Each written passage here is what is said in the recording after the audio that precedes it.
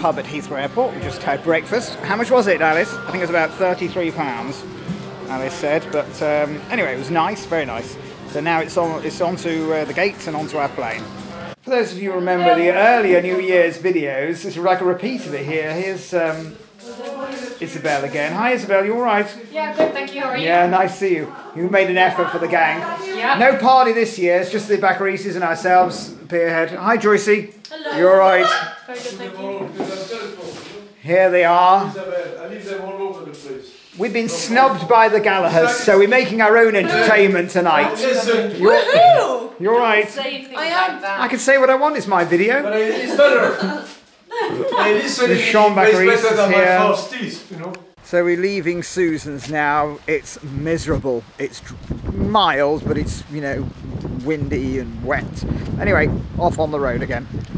The trees all out, and we're in the what George calls the Ronans now. So we've been to see Paddy, and now I've had...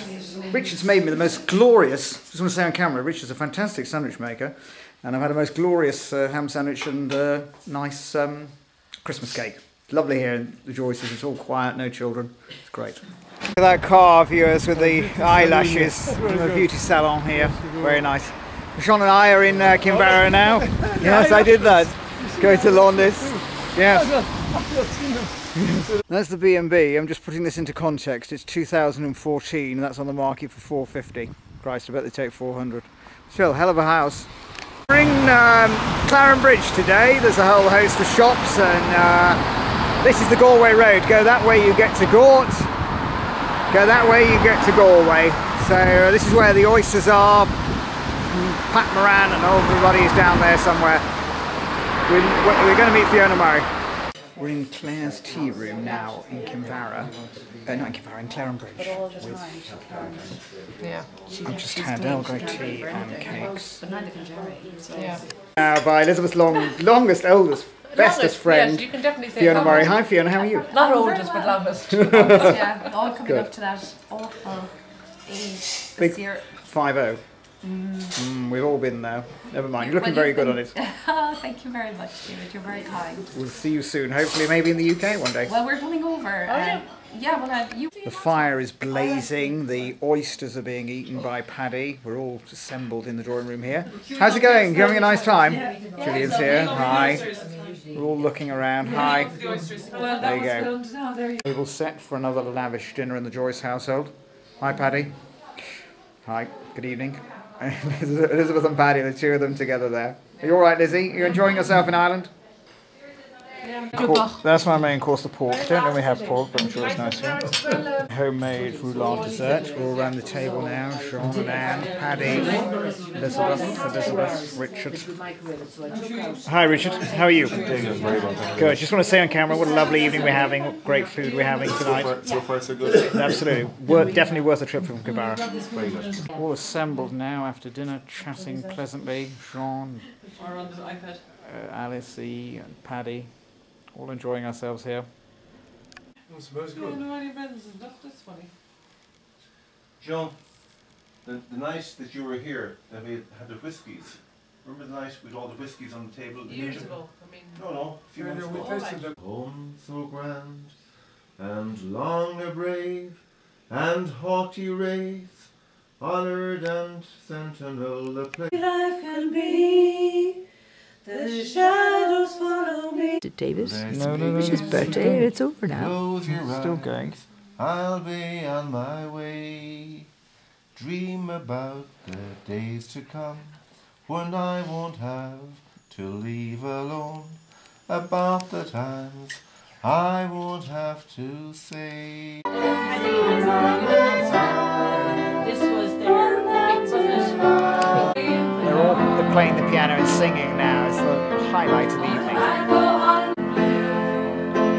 Richard's filming me, filming him.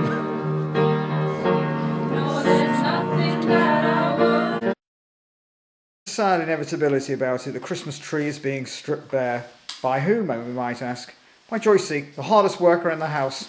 You can see why she's so successful for you. She actually gets things done. Carry on, Joycey. Are you alright? Very, very good. A bit sad though. Oh no, never mind, there's always next year. We hope. On the road to Kinvara now, it's so overcast and rainy, but I wanted to stop and just show you the flooding. Look at this, viewers. Look, that's the kind of flooding. That is not a lake. That's just flooding here. Jesus Christ, that comes on the road. This road will be impassable.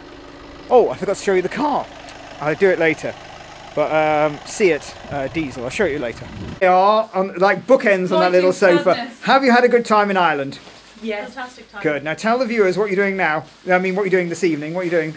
Going London. back to Stansted Express, cross London, back home. There they go, the Baccareses. Hopefully we'll see you again soon. Yeah. Both of you now invited to come to Caversham anytime. Oh, thank you. You're both my favourites. Emily! Hey. He's a bit of a fatty, isn't he?